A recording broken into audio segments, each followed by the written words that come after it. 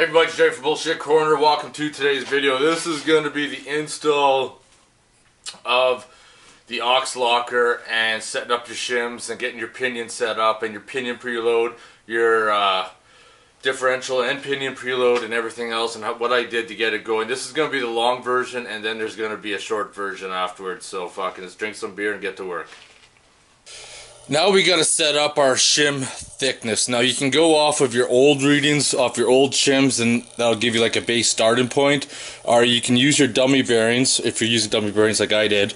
And we're going to stick the dummy bearings in without shims, and then measure the distance when you push it forward towards like the pinion side. Zero out the dial and push it back, and that'll give us our total space. Now we got quite a bit of play in there because there's no shims. So now we got to seat the bearings. So gently tap it, maybe rotate it.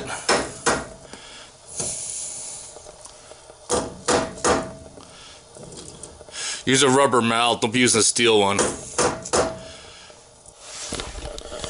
Now when you install your bearing caps, hopefully you stamped them, and those have to go in the same way again. Well, I can't get a camera set up on this little Gorilla tripod enough for you guys to be able to see, but for this part here to measure without the pinion, I gotta hold this back, zero out my dial, and then push it all the way forward and then take that reading. So my original measurement of the shims puts me at 0.119, and the measurement I took with the new differential gives me 0.098 plus 0.008 for preload gives me 0.106 with the new differential. So that's going to be my starting point. Now we got to remove the differential and install the pinion. So in case anybody's unsure what backlash is, the backlash is the movement between the gears. Right now there's an incredible amount of backlash, but if I push it up against the pinion, there's nothing. So now I gotta take my dial, set it up, and then measure again. Alright, you're not gonna be able to see my dial, but you'll get the idea on how it's done.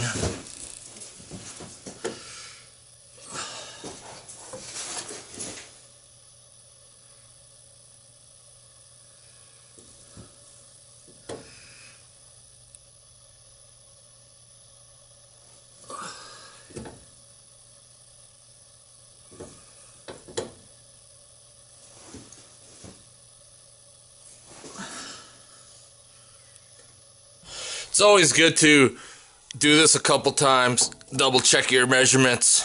You don't want to measure it once and go off of that and realize you're wrong. It'll cost you more in the long run. So do it 2 times, 3 times, as many times as you need that you feel confident enough to do the job. Okay, let's go over my measurements, so just that some of you guys don't get confused. So before I had the pinion in, the total shim thickness would have been 0.106. So we put the pinion in, put the preload on the pinion, measured it again, so we got 0.080. Now we got a minus 0.002, and now that 0.002 is the backlash that we need to achieve, and that gives us this number 0.078. so that is the total amount. So now we got to take the 0.106 minus 0.078, and that gives us 0.028, and that's our shim thickness on the ring gear side of the differential.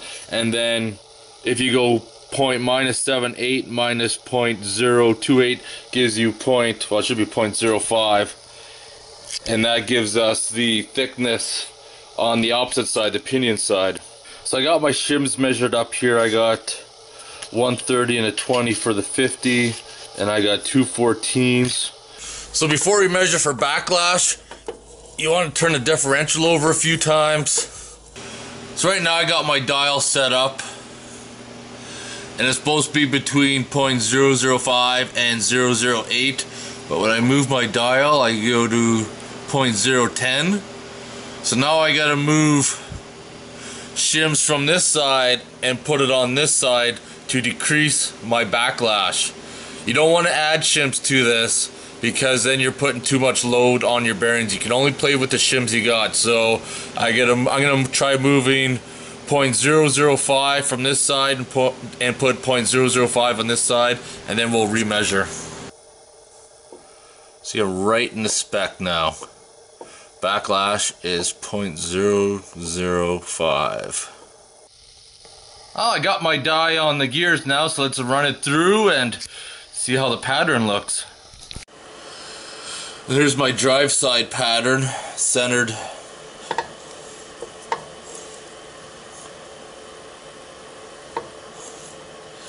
That's with 0.005 backlash.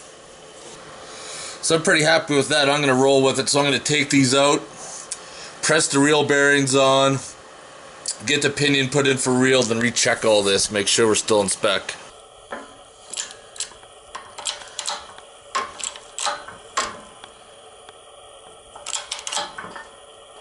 Before I check my gear pattern, I got to make sure my pinion and differential preload's the same. So my pinion was at the high end, like 40-41, and to turn the differential you need another 7 to 11, so I should be like 47 inch-pounds to turn this differential.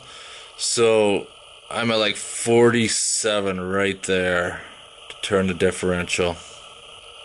Yeah, right, like 47, 46.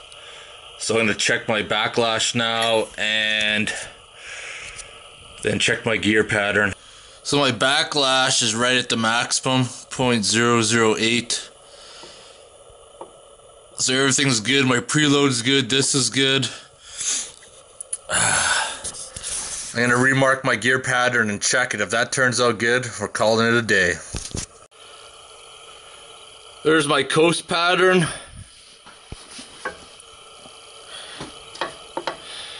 That's my drive pattern. I'm going to roll with that and call it good.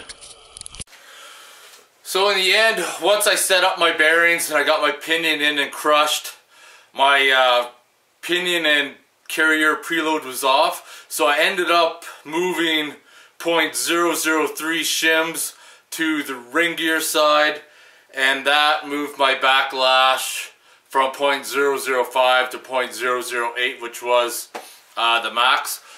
And you need 7 to 11 inch-pounds more to turn your carrier and your pinion. And I think, I can't remember what it was now, 47, 48. So I'm right in the ballpark figure right there. Since my pinion is a little on the tight side, like very extreme of the tight side, I'm going to have to watch it at first. If it gets too hot, I'm going to have to pull it out and redo it. But I'm going to see how it does, do the proper braking of the gears and everything else. But I'm going to leave my video there on installing the aux locker. If you have any questions or comments, post them below, and as this Jeep project continues, I will post videos and show other things if things don't go the way they planned or whatever else. So anyways, thanks for watching. I'll talk to you guys later.